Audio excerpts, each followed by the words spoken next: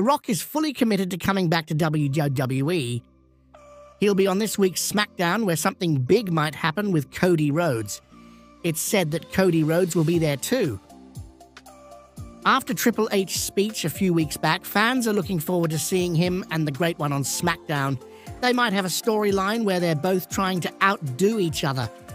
Triple H might kick things off by making a big announcement without telling The Rock first. Cody Rhodes and Seth Rollins really want to stop the bloodline.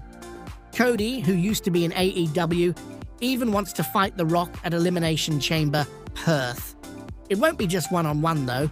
Triple H might say they'll settle things at WrestleMania 40 in a tag team match with Rollins and Roman Reigns. It looks like this could happen, so WWE might confirm it this week.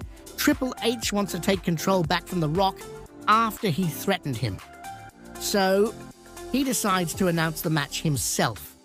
He doesn't even give The Rock a chance to respond to Cody Rhodes' challenge. This would make the TKO Group Holdings board member really mad.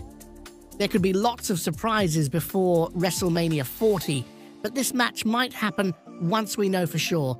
It could be Cody Rhodes and Seth Rollins against The Rock and Roman Reigns in the main event of Night 1 of WrestleMania this year. On Night 1 of WrestleMania 40, The Rock might make his comeback in the ring, but he doesn't have anything lined up for Night 2 in Philadelphia, Pennsylvania.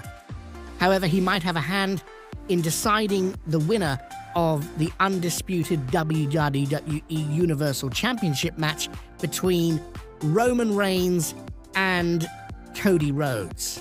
The Rock will definitely have a major role in the weekend's main event, but it's unclear whose side he'll be on.